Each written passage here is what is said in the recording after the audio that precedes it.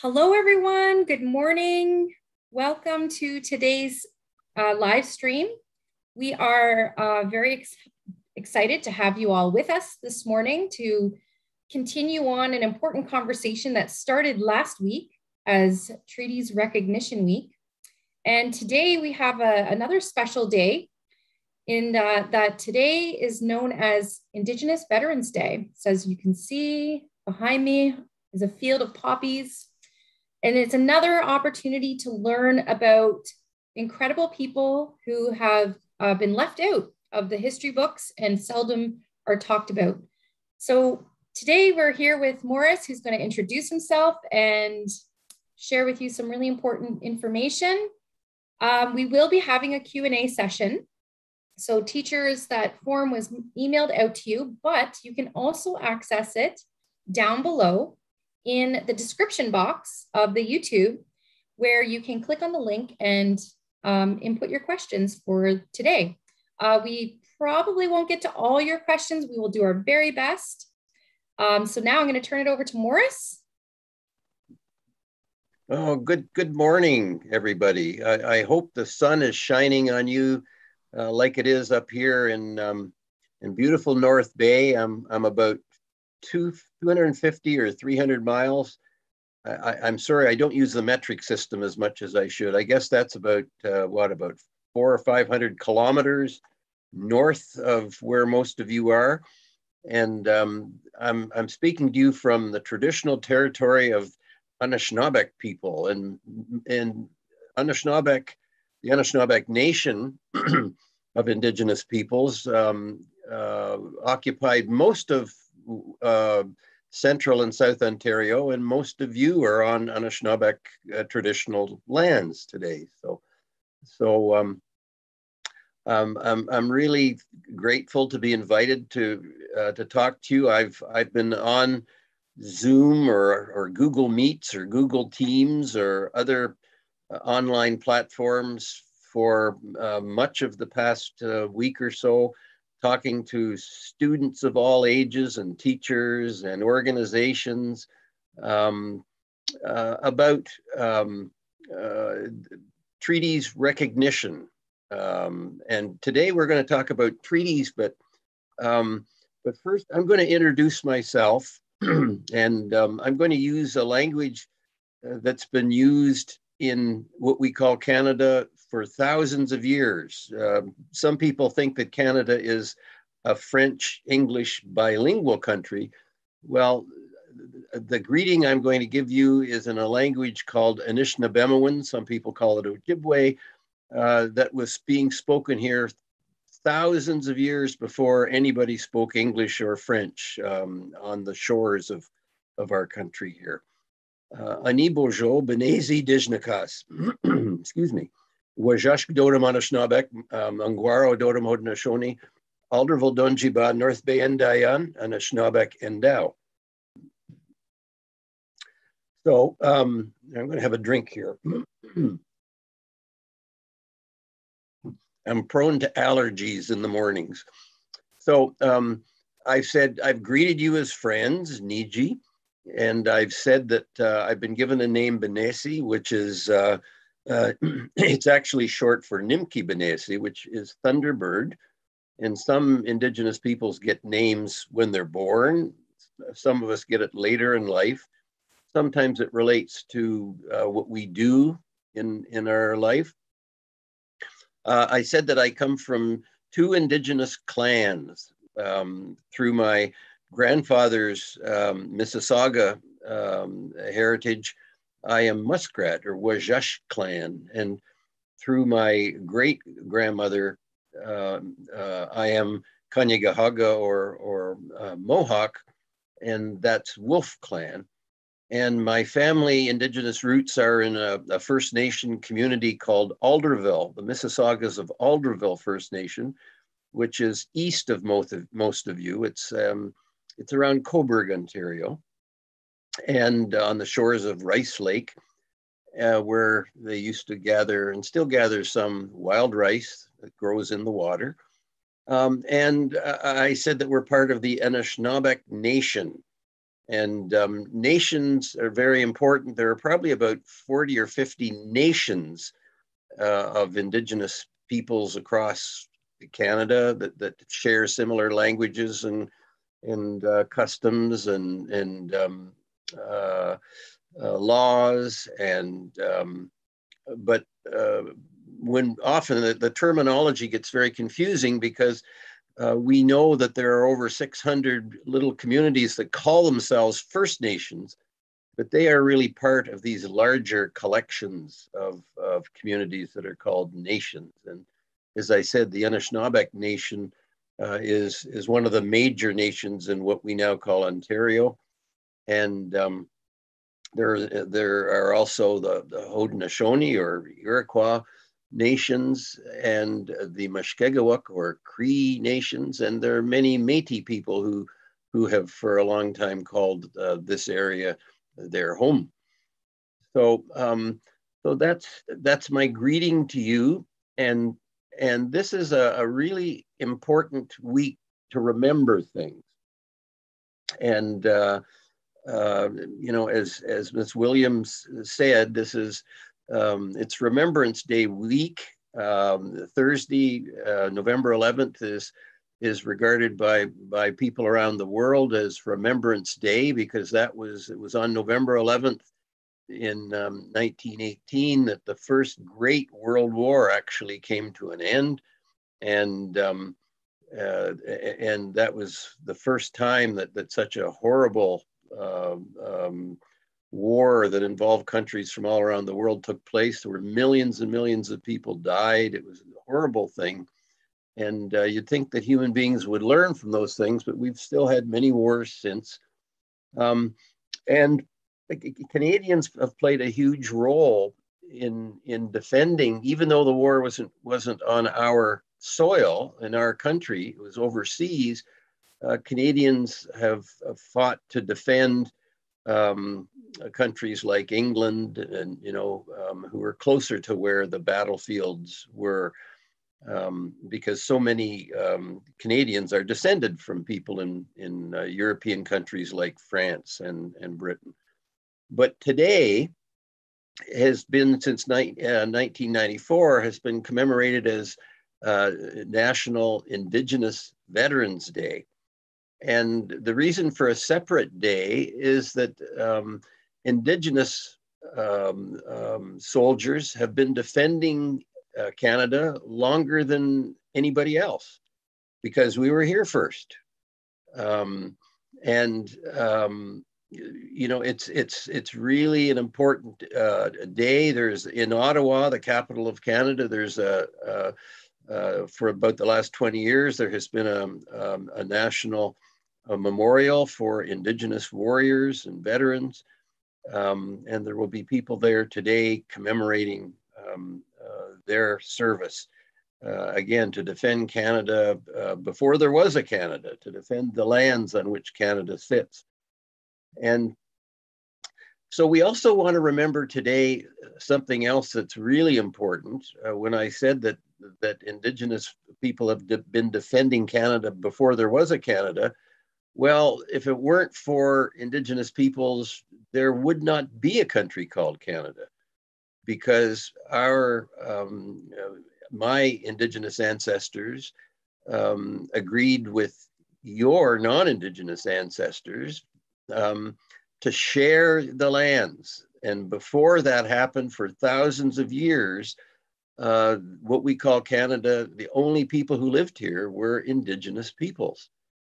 And it's only been fairly recently, and by recent I mean 500 years, that people came here from other parts of the world, mainly Europe, mainly countries like France and England, or England as part of Britain, to start colonies or settlements. And that's what I want to talk about today. And I'm going to share the screen here. And going to talk about a little book that I helped I helped create a few years ago for a school board up here near North Bay. It's called the Near North District School Board. You can see their logo in the lower right-hand corner. And I wrote the text for this story, and the artist who has illustrated it was my good friend Jack Smallboy, who is he is a Mushkegowuk or Cree artist, very talented. He carves in wood and in stone, and he paints, and he's a very talented artist. And he now lives in North Bay, but he comes from up north, even further north than I am in North Bay. He's another 500 or 600 kilometers further north, in a place called Moose Factory, which is on James Bay. And Jack was in residential school when he was a young boy. Like thousands and thousands of Indigenous children across Canada, his parents were forced to send him to a residential school. And you know, it's kind of sad in many ways, but they never called students like Jack by their name. He was number 14, and that's all how he was known in his days at residential school. The teachers would say, "Number 14, do this, do that." Very very scary for young children. And you're going to learn more about those things, some of you, as you as you advance in school. So in this book, we called it "Grandpa, What is a Treaty Anyway?" Because so many people don't know what a treaty is, particularly a treaty with Indigenous peoples, on which Canada really is based. You students are among the first students in Canadian history to learn some of these things, because these were stories that were not told in our schools. And so you're very fortunate that you're among the first. Many of your parents would not have been told these stories, and certainly not your grandparents. I wasn't taught these things in school. So it's important for us to learn about our country's past, and that helps us all work to make it the best it can be in the future. And on the cover, you can see that what Jack drew. You can see a piece of paper or parchment, and that's how the Europeans would have made a treaty or an agreement. And you can see a pen. They used to use, in the old days, pens were made out of the feathers of birds, and they pointed the end, or the quill of the feather into a point so they could write with it, and then they dipped it in ink, and then they wrote with it. That's how they used to write. And then below that you see something very important, and it's a pipe, and we call it a pawagan. And it's used in a very important ceremonial way by many Indigenous peoples. We believe that the plant tobacco, and not that tobacco they sell in stores that can kill you if you smoke too many cigarettes, but tobacco that's grown naturally as a plant. Many Indigenous peoples were taught that's the first plant that God, the Creator, gave us. And it's a very special plant. And we give it to people as a gesture of respect and gratitude. We give them a little bundle of tobacco. We put it on the ground to say thank you in certain occasions. Maybe if we've picked a lot of strawberries or raspberries, and we're very grateful to Mother Earth for giving us those, we might put some tobacco down and say thank you, miigwech. But when tobacco is put in that pipe and smoked, our belief is that our prayers and our promises go up in the smoke towards the Creator. So you remember this pipe, because we're going to be talking about it. It was very important in the promises that were made when treaties were first put into force in this country. So that's how this story started, and it says on the second page of our little book, understanding treaties is a part of our collective journey in learning about the country we live in and our nation's history. Treaties are a part of our collective identity. We hope that this story helps our students to better understand the nature of treaty relationships. We are all treaty people. Now, when we talk about our country's history, most of you, I'm sure, know that when you celebrate every July 1st, what's called Canada Day, that Canada came into being as a country on July 1st, 1867. So that means that Canada as a country is only about 154 years old. But Indigenous peoples were here thousands of years ago. And the treaties that we're going to be talking about, those agreements that happened hundreds of years before Canada's confederation, that's what they call when Canada started, that confederation would never have happened if it wasn't for the treaties that were made. So you have to imagine, and I know you know, kids have really good imaginations. You have to imagine these two characters, just like many animated films and cartoons you watch, they give human characteristics to different animals, like SpongeBob SquarePants, for example, or many other characters. And you have to imagine the two main characters in our story are eagles. And eagles are very important birds for many Indigenous peoples because they fly high, and that makes them very special. And so this is a little girl called Phoenix Eagle, and her grandpa's name is Magisi Eagle. And Magisi, in that language that I spoke earlier, Anishinaabemowin, Magisi means eagle. So grandpa's name is Eagle Eagle. And he's very old, very old. And you have to imagine that he's hundreds of years old, very wise. And there are many different kinds of eagle, but Grandpa Eagle, Magisi Eagle, is a bald eagle. And they call that species of eagle bald because when they're about 7 years old, all the feathers on their head turn white. They're not really bald, but you can see Jack actually put a little bald spot on top of Magisi Eagle's head there.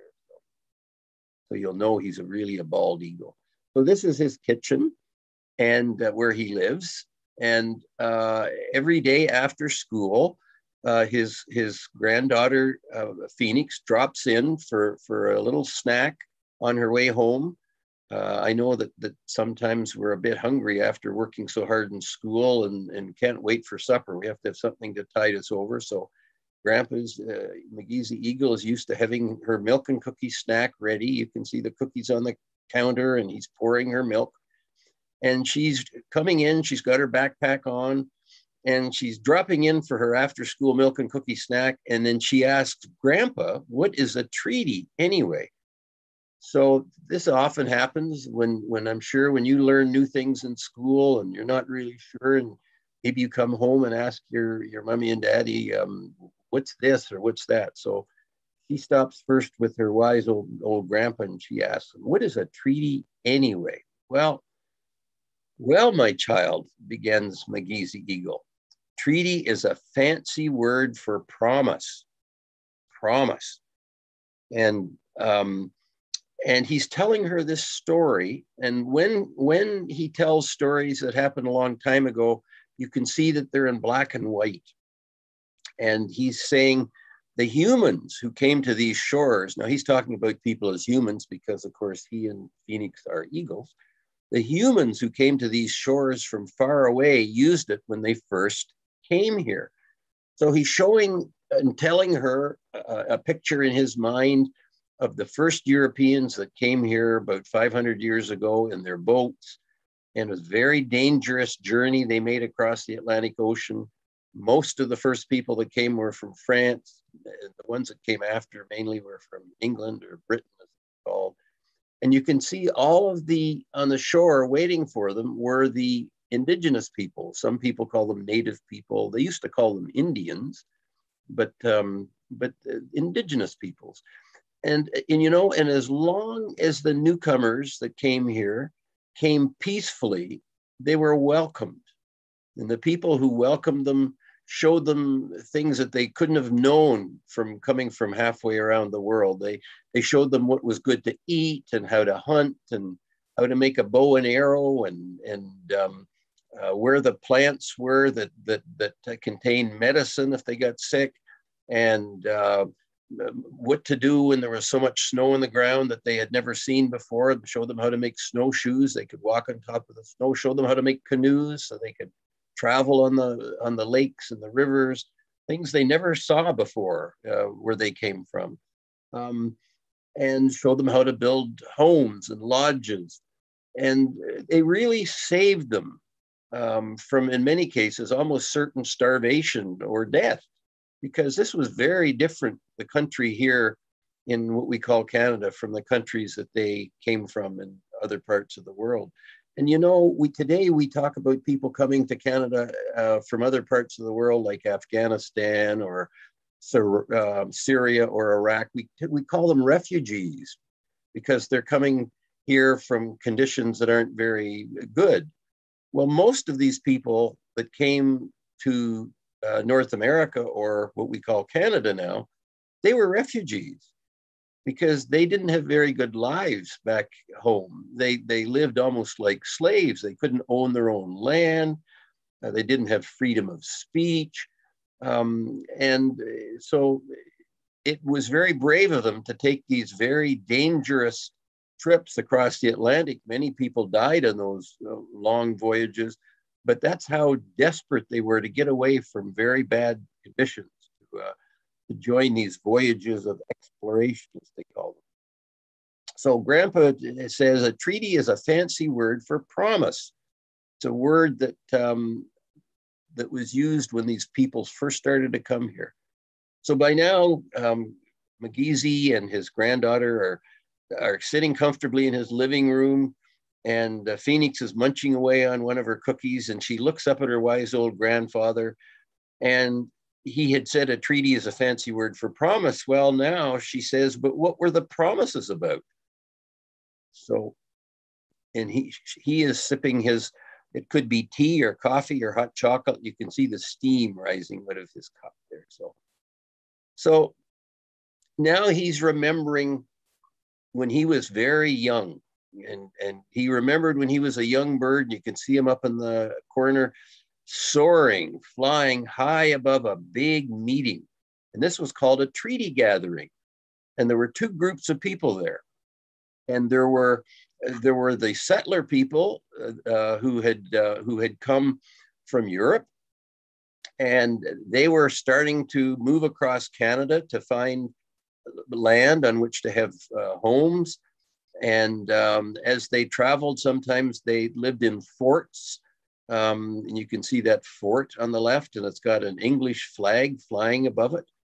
And you can see a man with a top hat who is the representative of the colonists, the settlers. And they're making treaty promises to the indigenous peoples to share their land. So there will be places where the newcomers can call homes.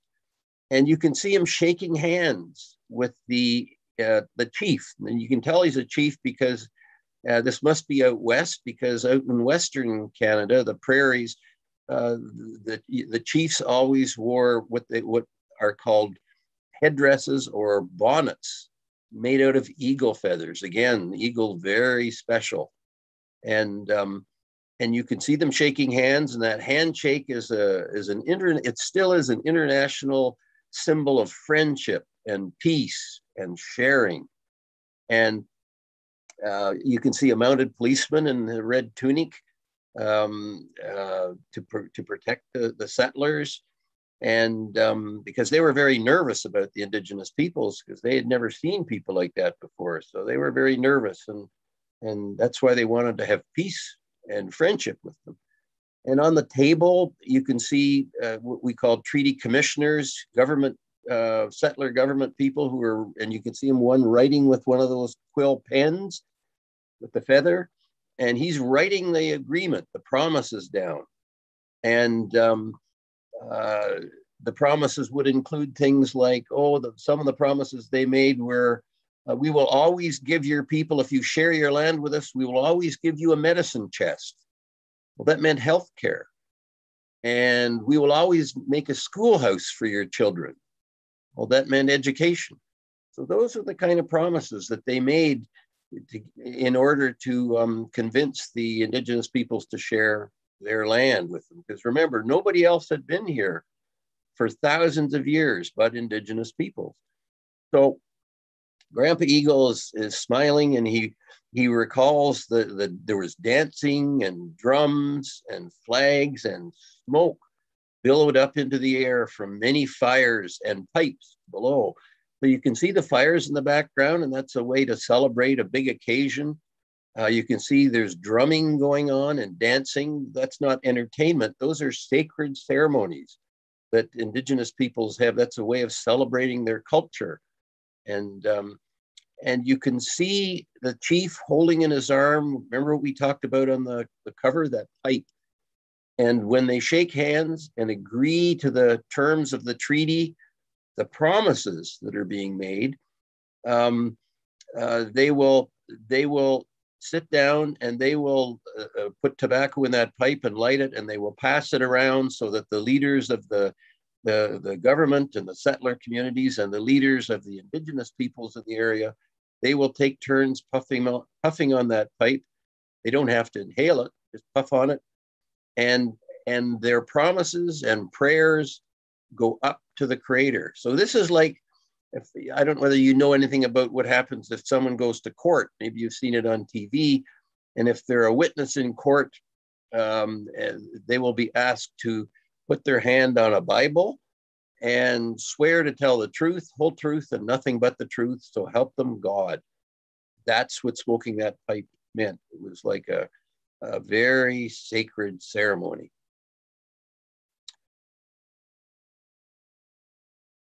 So this is why the newcomers, the settlers, the colonists wanted to share the land. They wanted to start building homes like this.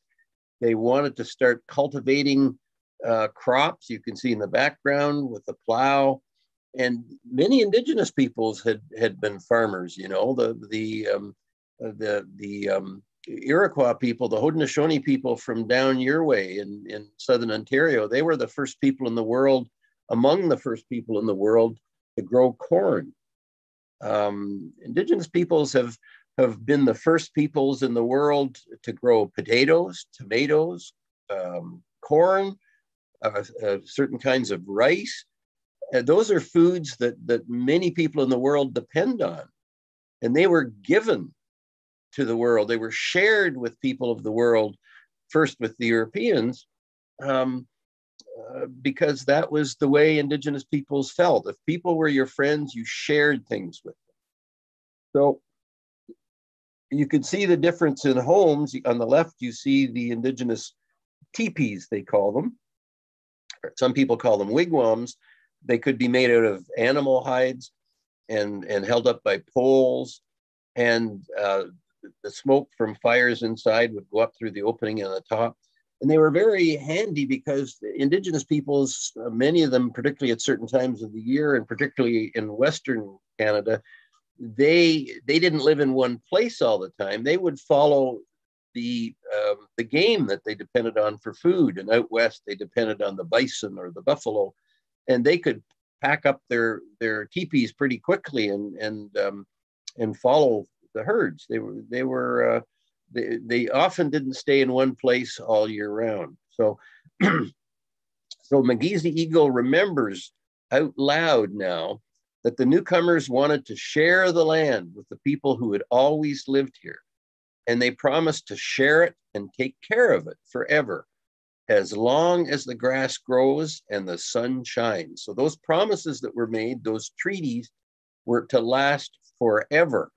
And even though those treaties, most of them in Canada, and there are probably about 100 of them across Canada, even though many of them were agreed to as long as 200 years ago and more, 250 and more, they're still actively promises.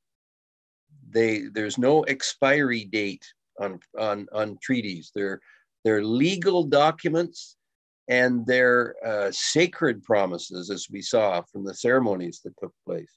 And they are to last as long as the sun shines.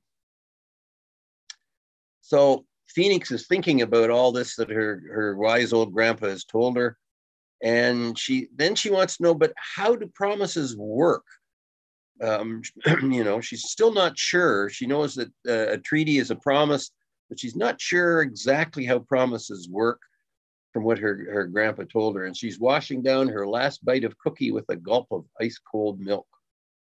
So her grandpa's trying to think of a way that she can understand about what promises mean. So he says, you and your mom and dad make promises to each other all the time.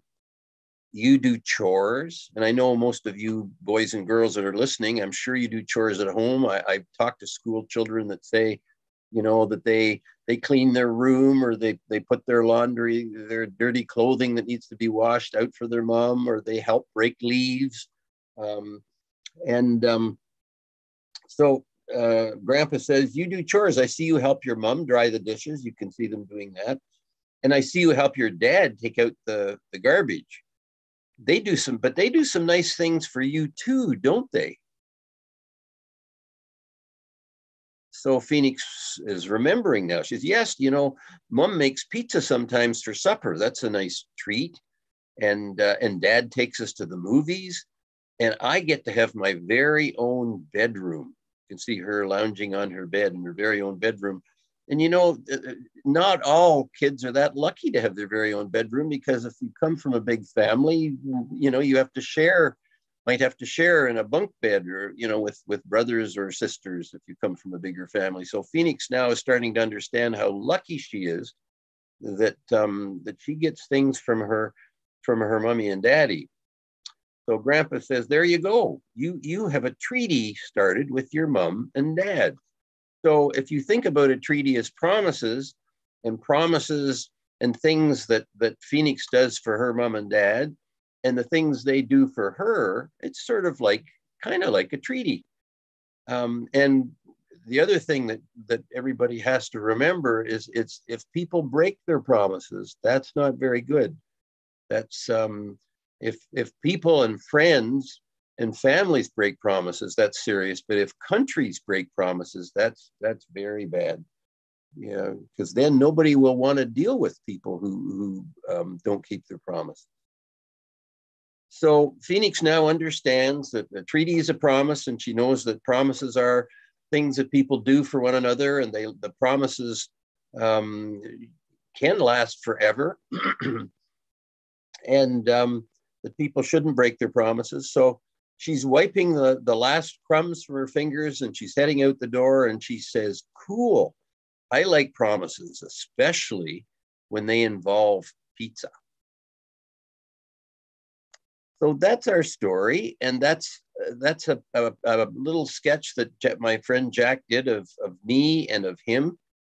And that handshake, remember that handshake between Indigenous peoples and the settlers that denote friendship and peace and sharing. And Jack also drew at the end a wampum belt. And the Indigenous peoples didn't use paper to put their promises on. Sometimes in certain parts of Canada, they called them belts. They were made out of beads and woven from seashells that were woven into pictures onto the background. And like here, you can see it might be a woven a picture of people shaking hands in friendship. But however they made their agreements, they didn't need to write things down in paper for them to be real treaty promises. And many of those promises are still being discussed today. In fact, almost all of them, because unfortunately, many of those promises weren't kept by Canada. So So Indigenous peoples have, for example, some of the big promises about education, as I said. The medicine chest was healthcare, education was a schoolhouse. Many of those promises were not kept, and Canada is starting to try to remedy that, make sure that their promises are kept better than they have in the past. But it's a slow process, and you young people, one of your jobs when you grow up to be the doctors and lawyers and members of parliament and journalists and judges, one of your jobs as citizens of this wonderful country called Canada is to try to make sure that those treaty promises are kept, because you all benefit. Those of you who are not Indigenous, you have enjoyed the benefits of sharing the land.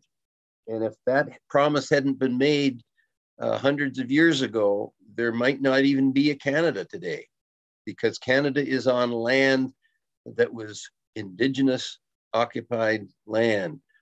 And almost all Canadians enjoy nice schools and hospitals and clean drinking water and all those sorts of things that many Indigenous peoples have not enjoyed because promises were not kept. So I thank you for listening to today, and I hope you remember this week the sacrifices and contributions of Indigenous and non-Indigenous soldiers and veterans who have protected Canada.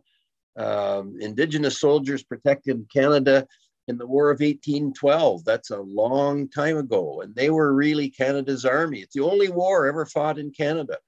Like I said before, most wars are fought overseas. So I hope this week you remember the contributions that Indigenous peoples have made. And the biggest contribution, of course, is in agreeing to share the land that you now call your home country.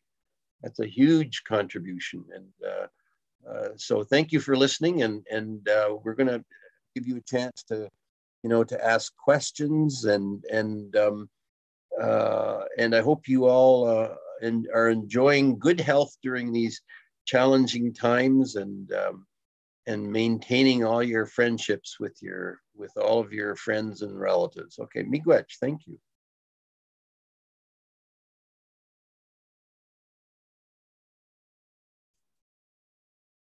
Oh, miigwech, Maurice, what a beautiful story that you've shared with us today. There are lots of questions pouring in. So which is really great. We're appreciative of all of your questions, and we're just trying to organize them into categories here. Maybe we'll start with some of the questions connected with Veterans Day, if that's okay with you, Maurice. Sure. So one of the questions that's come in from Upper Grand, a student in Upper Grand District School Board, it's in regards to racism in the military. The question is, did you experience, but maybe we can extend it into just talking about racism that's in the military. The question is, did you experience overt racism in the military, or was it more a series of microaggressions? So if we kind of move that question into, people's experiences in the military. Yeah, and thank you for that question. And I've never been in the military. I had, from my little community of Alderville, which is, as I said, it's east of where you are. Many people have served in the military. In World War II, I had three uncles. In World War I, my grandfather and great uncle, both of whom had been chiefs in their community in Alderville. They have their name inscribed on a big monument, a huge war memorial in Alderville that's been there for about 100 years. Many Indigenous peoples still do encounter racism, whether it's, some people think it's teasing just to call Native people chief or some name like that, or but that teasing is when it's about someone's background is not a good idea. Whatever your background, whether you're from different parts of the world, whatever your skin color, it's not a good idea. And as a matter of fact, at one time, the government was so afraid of the racism that they only wanted to put Native soldiers in groups by themselves. They were afraid. They were also afraid that if Native soldiers were captured by the enemy in war, that they would be treated very badly because they're different. They look different. Their skin was a different color. And that's, unfortunately, racism is part of our society. We're hoping to make it better. But there are still people in our society today who make fun of people who are different from them. And as Canada changes, we have so many people now in Canada from different parts of the world that at one time, 100 years ago, most people who lived in Canada were from Europe, were mainly light-skinned people. And now Canada's population has changed so much that it's really, really not very wise to make fun of people who might be different from you, because maybe most people are different from you if you're European. So yes, unfortunately, racism still exists. In some parts of the world, it's worse than others. But we like to point out when people make fun or say bad things about people of a different background, that if you look in Canada alone, look at all the people of different backgrounds and what they've achieved, whether it's inventing vaccinations, or whether they're great hockey players. You might not know that Carey Price, if you're a hockey fan, the goalie for the Montreal Canadiens that helped defeat the Toronto Maple Leafs last year in the playoffs, Carey Price's mother is an Indigenous chief in her community in British Columbia. We have great artists, we have great doctors, in every field. So I think we should realize that racism against people who are contributing so much to our country is just probably not a very smart thing to do. But thank you for that question. Connected into that question is, what happened to those who did serve previously, that when they returned back home, some real awful things happened to those who did go and serve in the wars? Do you want to talk a little bit about that in terms of how they were treated when they returned back home? Yes, and it's important to remember that Indigenous people were not required to serve in Canada's armed forces. They were exempt from service. First Nations people were exempt from service, and yet they volunteered. And many of them volunteered because they had agreed by these treaty promises to defend Canada, to be allies with countries like England. So they volunteered. In my little community of Alderville, at the time of the First World War, there were only 63 adult men. 38 of them volunteered to serve, even though they didn't have to, and 9 of them died. 9 out of 38 men that volunteered. Now, when many men came back, they felt that when they went over to defend Canada, when they came back, they would not experience the same sort of bad treatment that they had received before they went. But unfortunately, things kind of went back the same. They were not, even though they had defended Canada, they were still governed by the Indian Act. They still had to get a pass from a government employee to leave the reserve. They were not allowed to go into pool rooms to play pool, all kinds of silly rules. So even though they had done so much to defend the country in which they had been the first people to live, their treatment after they had made those sacrifices went back to being the way it was. And that's a great, again, some of these are not happy stories, but students have to learn about them because we want Canada to be better in the days ahead than it was. Well, you actually just answered the question that came in from a student in Halton District School Board, which was, did Indigenous people willingly go fight for Canada, or were they forced to? So you kind of answered that question that had come up. So thank you for that question.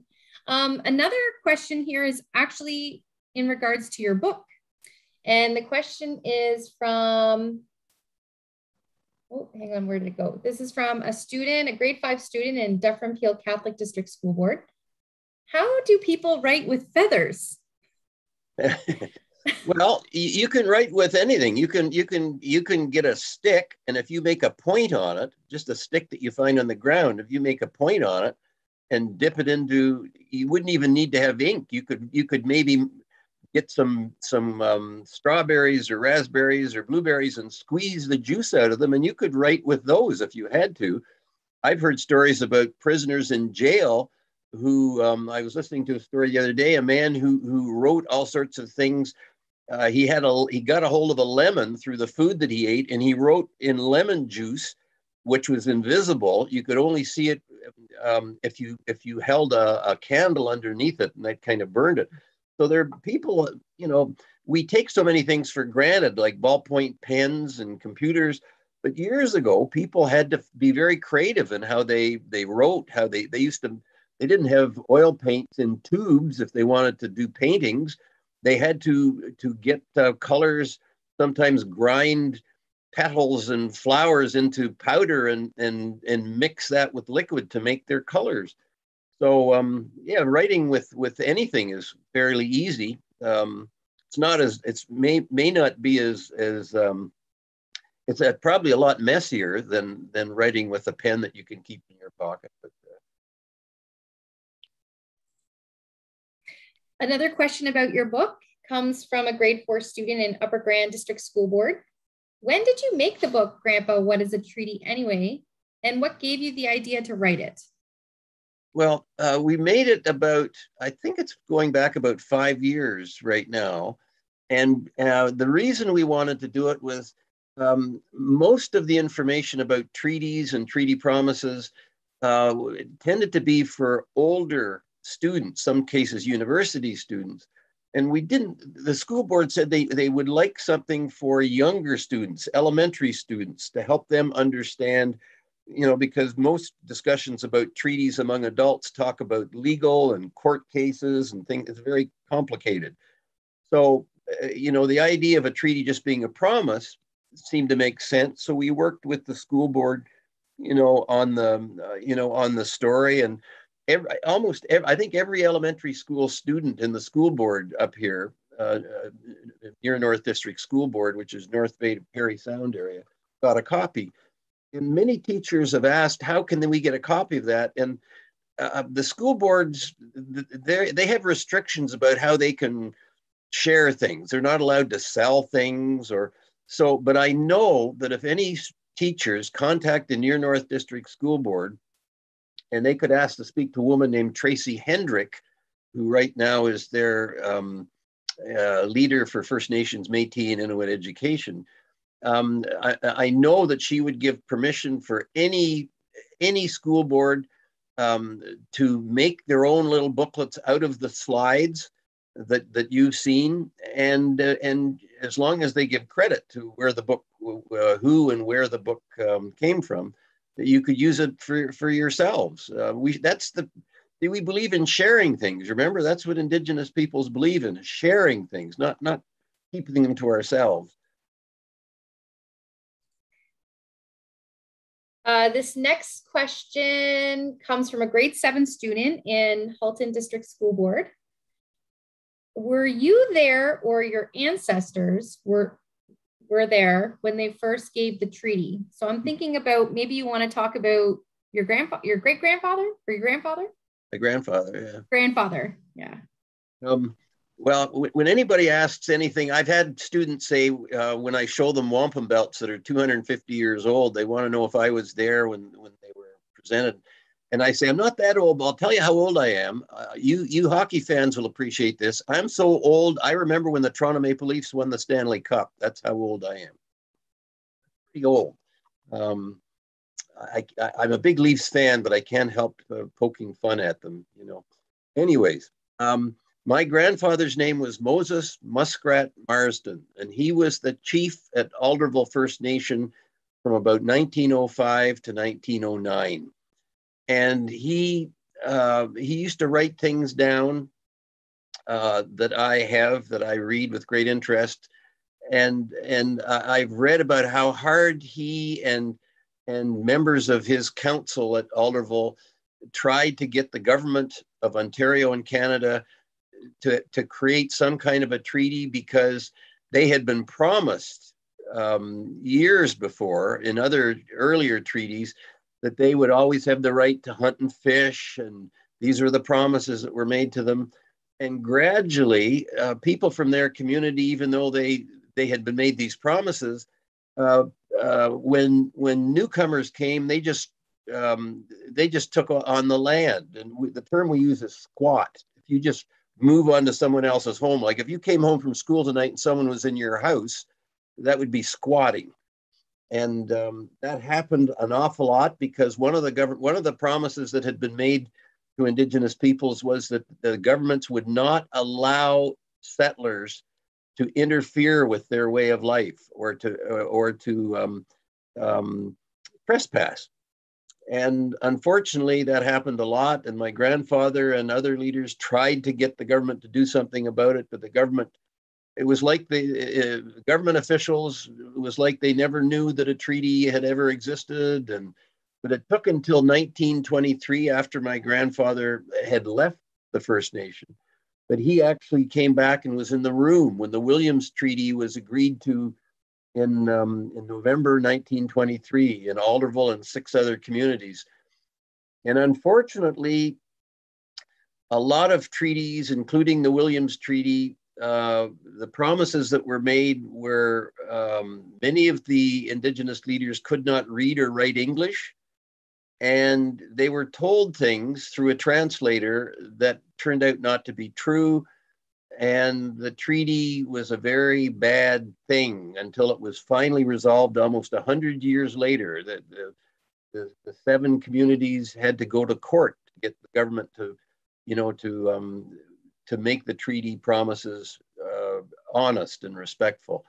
And that's a shame, but almost every treaty ends up in court because the promises are not kept. And those are things you have to learn about as students, and you have to ask yourself, why? Why would people not keep their promises? And the answers are often not very pleasant, but we have to know about it because we want Canada to be better in the future than it was in the past. So, okay.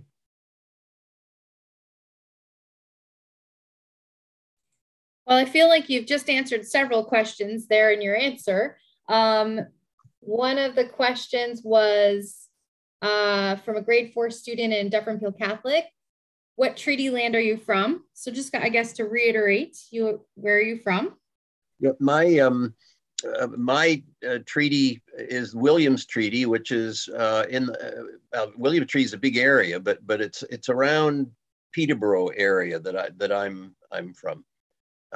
That's where Alderville is, in that general area around Peterborough, Coburg, that area.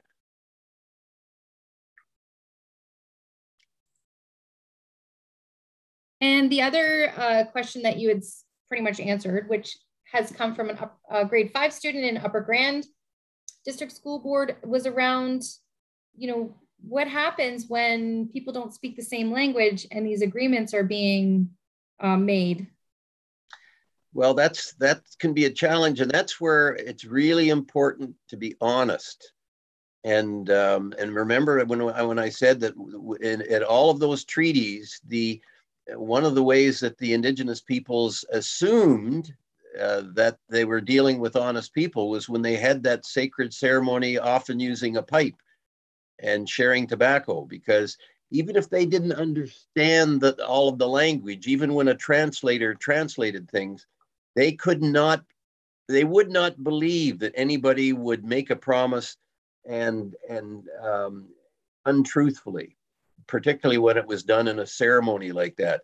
like today, if you go into a court and if you make a statement after promising to tell the truth, the whole truth, and nothing but the truth, and if that's found out to be untrue later, you go to jail. That's a crime.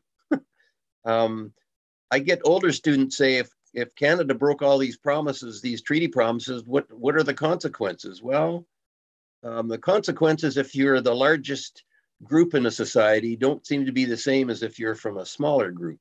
And but I can tell you, as far as Indigenous peoples are concerned, Canada breaks its own law every single day because it's not kept its treaty promises. Now, we hope, we keep hearing words from our political leaders that they're going to keep the promises, but progress is very slow.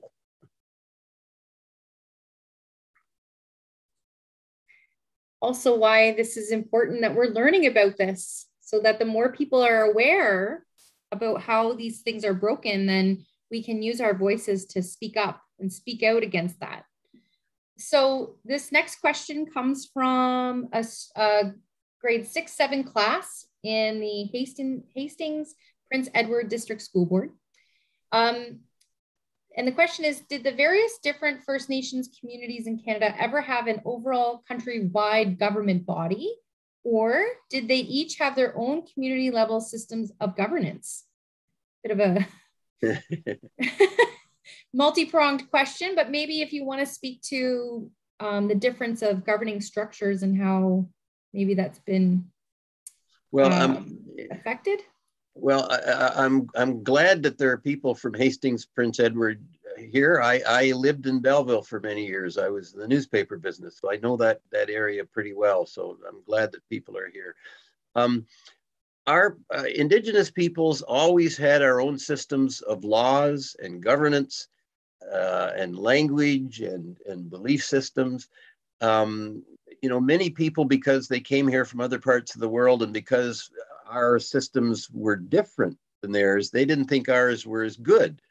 But people had lived here for thousands of years. Sure, they might have, different nations might have had differences of opinion from time to time, but they had lived here for thousands of years and didn't have nearly the types of wars that Europeans had almost every year. They could never get along. The French and English were having wars about every 10 years. But Indigenous peoples seem to be able to get along side by side for thousands of years without these big wars. And they had different kinds of governance structures. The individual communities would have had their own structure to deal with, you know, day-to-day things like hunting and fishing and sharing the wealth with communities. And for dealing with outside nations, they probably would have had their collective nation would have had a body. And the best example is probably the Six Nations, who at one time were 5 nations of Iroquois, and they had 50 chiefs. But they had, and each of those communities or groups had, as I said, their own local kind of governance. But they had a big law. They call it the Great Law, that governed how all of their members should live. It was, and again, no law is perfect, but you have to have rules to have a good society. And they had laws about you know, about how to even how to honor someone who was given birth to a child, or how to a funeral ceremony. They had all sorts of rules about how to deal with different things that come up in society. And that governance structure was saw to be so sophisticated that when the United States of America, when they broke away from England and wanted to set up their own government, they met with the leaders of the 5 nations to get information about how they governed themselves. And they modeled their system of government with a central government, which we now call a federal government, and then state governments, which in Canada we call provincial governments. And they actually, on the 200th anniversary of the United States Constitution, their big law, their members of Congress passed a resolution unanimously thanking the Indigenous peoples of North America for helping show them a system of government that they still use today. So we had very sophisticated systems, different for different nations, but very sophisticated.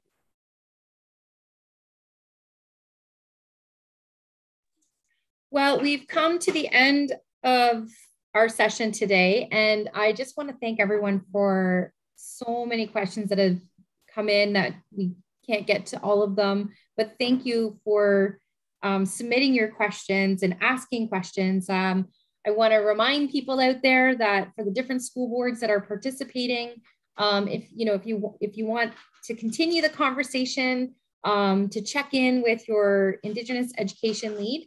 Every school board has one that can be a resource for you. And so I'm just going to turn it back over to you, Maurice, for any last words as we close up our session today.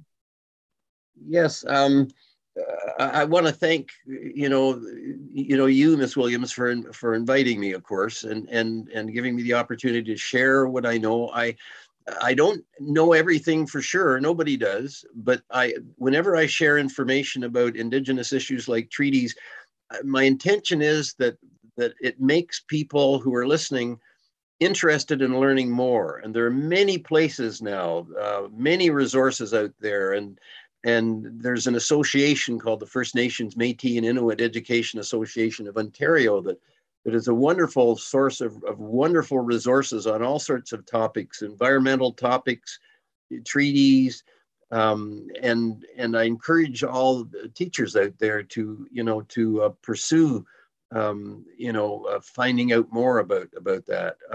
I do want to mention there's many Indigenous words tend to be very long, but you should know that the Anishinaabemowin word for treaty is Waween de Magawin, and that means promises that people make to each other. Waween de Magawin.